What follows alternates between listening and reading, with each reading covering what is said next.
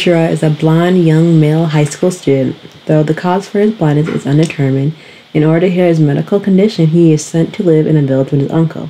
There he meets several girls, three of which stand out more than any of the others. They are Hayame Kayate, Hinata Kyuguri, and Ota. Ota temporarily heals his blindness, and Yusa uses his sight to help others. He finds out for some reason Hayumi Koita is hated in the village, and he tries his best to help her out. Meanwhile, many side secrets unfold in the village. This anime has about 12 episodes. It premiered January 4th, 2008 to March 21st, 2008. Based off a visual novel, it is romance, harm, and school. Each episode is 20 romance per episode and rated PG-13. Now let's get started into the review. What I really like about H2O Footprints in the Sand is that this story has such not a complicated storyline, but the story itself is really nice, really simple. It makes you experience all the emotions all at once.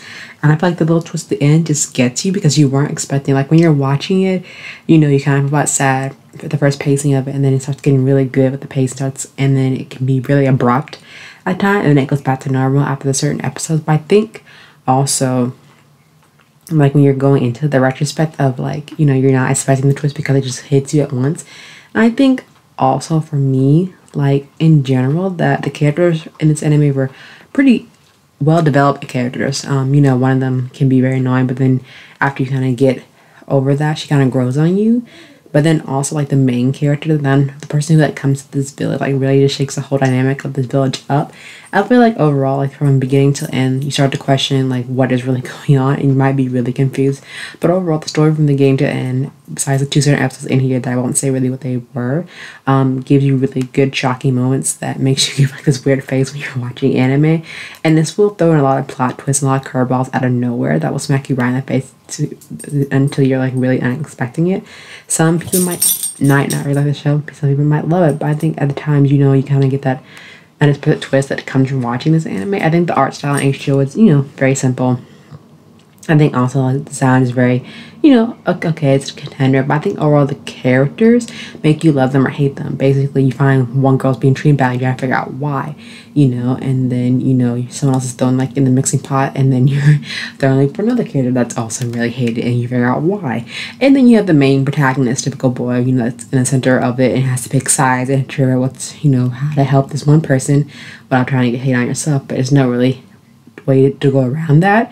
And I feel overall with heavy plot development in this anime is that you very have to watch it to the end to understand what's truly going on. I feel like also H2O will hit it like a sore cold, not a cold, but like a hit like your soul really well. I feel like H2O Footprints in the Sand is a psychological supernatural romance anime that's about, like, made typically about a blind junior high school boy who moves to a quiet rural town. You know, he's finally given the gift of sight again after he's been blind for quite some time. And the story is very simple to follow. There are some really random moments added for development and to complicate matters, to incorporate a conflict of interest. I think the couple episodes you'll be able to wonder like all this unexplained stuff will eventually be explained with no real like rush or urgency with the series. And I feel like also all the underlying plots in the story, like the family name, the honor, the bullying, and the spirit, etc., will all be answered in the anime as well. I think one real issue that I have with that the story doesn't have any real focus. It just brings the stuff for its own convenience, rather than focusing on the romance that it's trying to develop here. But overall, I feel like, you know, the anime kind of lets down some of its characters, like not really giving them the same like spotlight as the other characters and not fleshing out to the best of their abilities. But yet again, this is taken, you know, from a visual novel to a anime adaptation, so kind of like we'll change a few things here and there, you know, to add more plot or twist the story than, you know, kind of bring back to the original source material, which is fine. You know, nothing's wrong with that. But I think if you're gonna tread lightly with doing one adaptation to another, try to stick best to the original source content to the best of your abilities. And if you feel like being change thing here, little details here and there, that's completely fine, but at least say it's true to some of the source material, that way the characters feel like they're more fleshed out. But definitely check out H2 Footprints in the Sand and let me know what you think. Did the ending that you saw was really unexpected, or did you kind of catch little hints here and there that they left for you? But definitely comment down below, let me know what you think. But until then, bye!